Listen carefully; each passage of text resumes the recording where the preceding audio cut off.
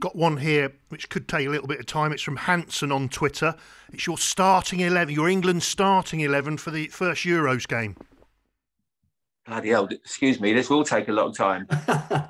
Give us a couple of your bankers there, maybe, if not the full 11, Jamie. Give us 2 or 3 of your bankers.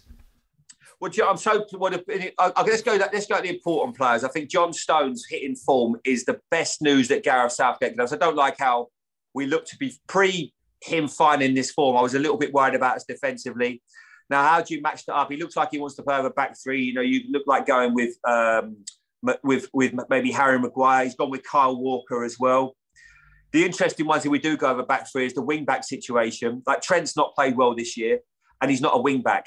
So he comes under pressure from Reece James.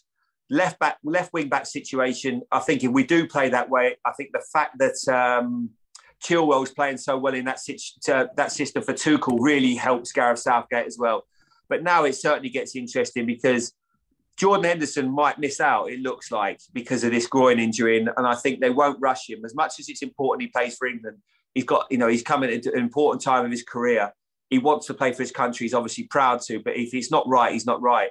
So then it maybe feels like you're going to go with Declan Rice is a banker then. Maybe does he then play with Mason Mount alongside him?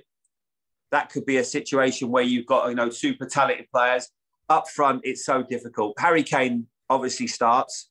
Then you've got Marcus Rashford and you've got Foden.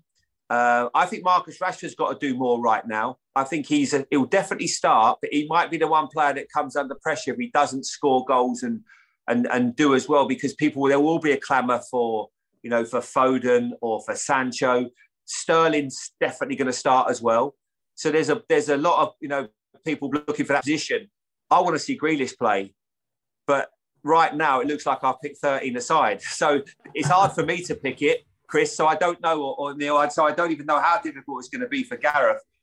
Harvey Barnes has been in great form. Harvey Barnes, until he picked up this injury, is one of the best strike. His numbers, his goals and his assists are as good as anybody's. So it's incredibly difficult. I just don't want to see Gareth play safe, though. I want to see him go with a really attacking team.